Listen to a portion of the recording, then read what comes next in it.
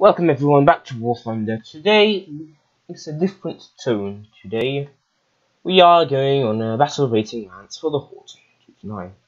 Indeed, version 3, because it's not the version 1 which has propellers. Oh, and what's better map to show it than... Oh, actually, I don't know. Never mind, let's just not talk. First of all, this plane has been... Oh, that was cool. This plane has had its battle rating increase from 7.0 to 7, not even 7.8. This means that we'll be fighting with the top tier jets. They're pretty often now. I've already taken this plane out for a few times, and I've already every single time been faced up with. Well, the first time was a MiG-17. Now we have a MiG-15 bis, and the CL-13. Now, don't get me wrong, I believe that the Horten was under-tiered before. It was very often fighting propeller planes, not just flying propellers, just propeller planes, and that means this plane was quicker than them and more maneuverable than them, and more often than not had better guns than them. And now it is the opposite. This plane, fine, is still more maneuverable, but to a certain extent. Lots of planes at this battle rating they'll face, like the Hunter and the F2 Sabre, can turn 12 Gs easily, and even more without weapon. This plane can't, so already we have a maneuverability problem. Secondly, as you can see, the MiG-15 is over there somewhere. The CL-13 is much higher and much quicker than me, of course, and the MiG-15, the other one, is over there. So, as you can see, this plane has a speed issue. Now, fine, I only have one engine upgrade done, which is a compressor, which is the worst one. But, quite honestly now, guys, in this plane, it shouldn't be fighting Hawker Hunter, the quickest plane in the game, the F2 Sabre, a ridiculously good plane, at all, when it's really slow.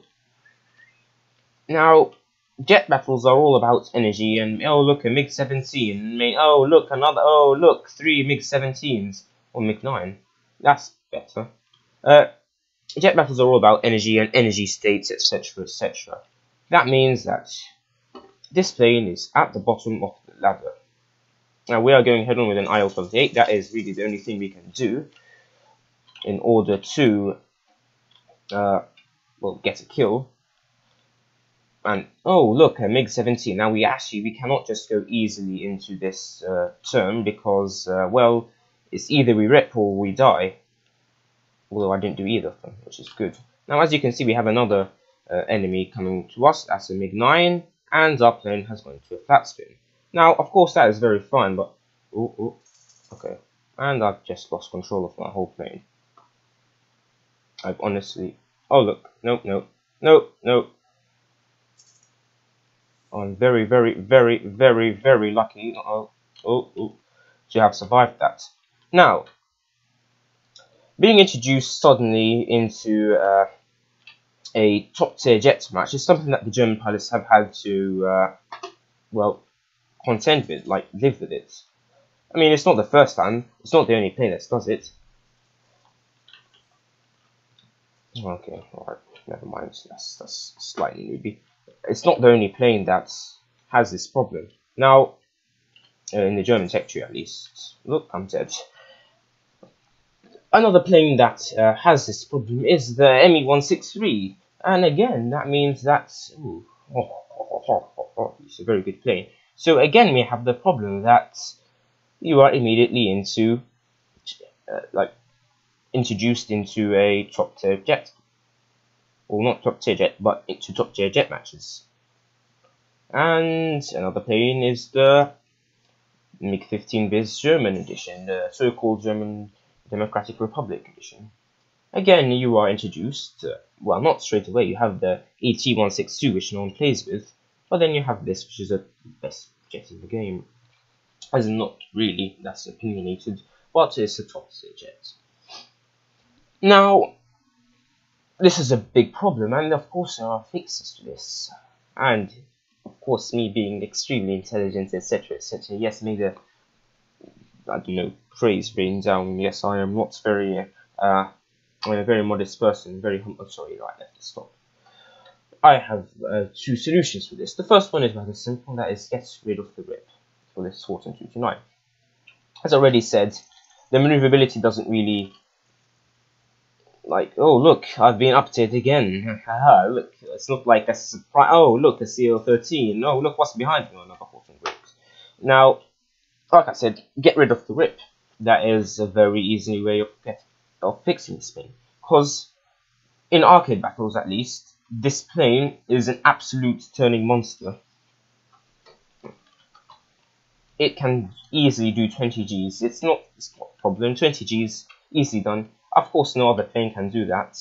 Like, well, no other jets at least. Or at least if it does, then it will immediately rip. Now, that will make this fair. That was actually a good joke. Shout out to the Black Devil. That will make this plane fair-ish.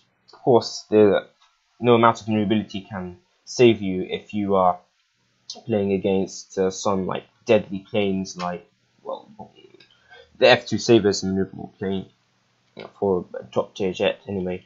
So yeah, that's a fix to it. That's certainly a fix. Of course, it's not historically accurate because this plane did it. Well, I don't know whether it actually did rip, but it does rip at 12 Gs in real life. So of course there's that problem, which is an issue. But of course historical accuracy is not really top priority in the Gaijin's agenda, since obviously this plane here, which was a World War II plane, well, I mean, didn't really fly in action, but it was meant to be a World War II plane, and well, very nearly flew in action, but of course, timings. This plane was a World War II plane. Now we have it fighting the CL-13, which is fine. I don't think it actually saw action either. But the MiG-15 Biz and the MiG-17, those were the top jets in the Korean War, like the very top jets. The Hunter, I think that was even after the Korean War. I'm not too sure. Don't hold me to that. Actually, let's just find out right now. Let's go. Hawker Hunter. Yeah, Hawker Hunter crash. Let's do that. Okay, the first modified. Okay, right. Early 1950s. So fine. Okay, that's Korean War. Like at the end of the Korean War. But this plane was scheduled for 1946 to like fight, and so that immediately puts it at a very, very, very large disadvantage. And oh look, my microphone.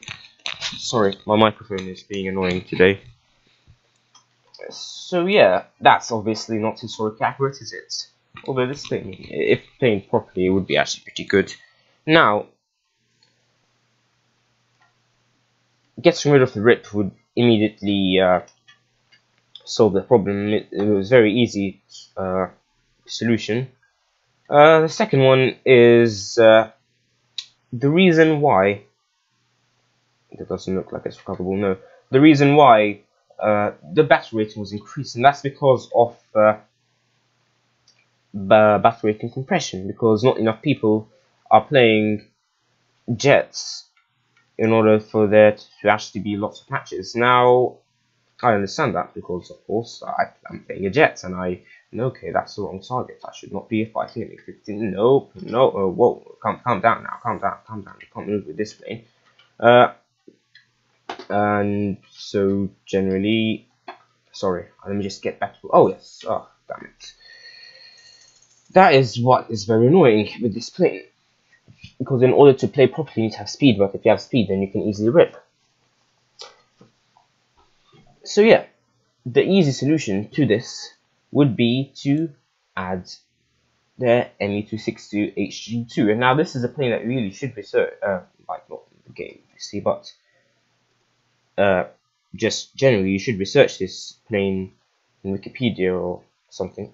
Yes, I can. Oh, for goodness sake, don't give me that. Let's just run an arcade battle just to talk about this. And of course, battle rate compression basically means not enough people are playing this game at this stage, so the battle ratings need to be closer together in order for there to actually be lots of games. Now, the ME262 HG2 is... Now, 1 second, I just want to check something out. It's with this... Okay, right. The ME262 HG2 is the high-speed version of the ME262, and if you thought the ME262 was really fast, then yeah, well, you're wrong.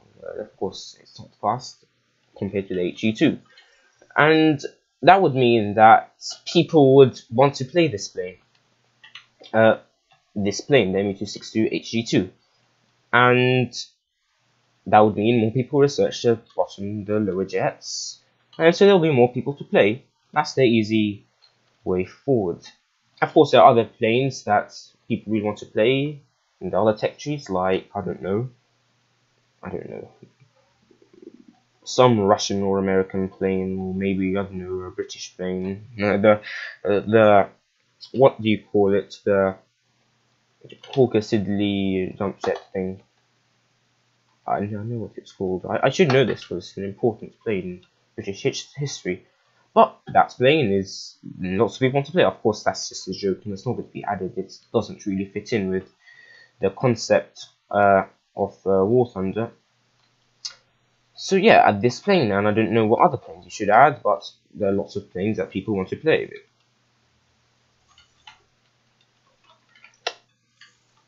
I don't want this. Okay, right. That's dangerous. He won't be able to survive that.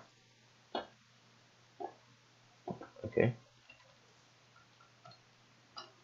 I don't know why he's not dead yet.